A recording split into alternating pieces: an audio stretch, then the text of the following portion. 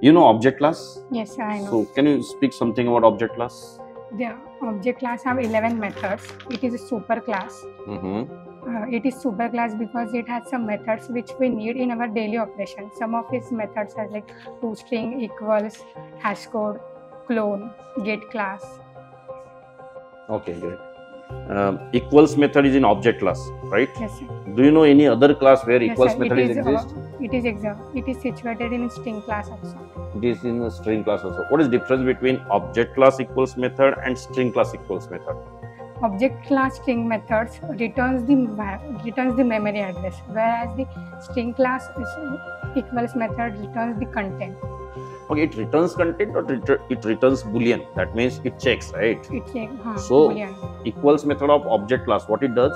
It checks Memory addresses. Okay, and string class equals method, what it checks? It comes values.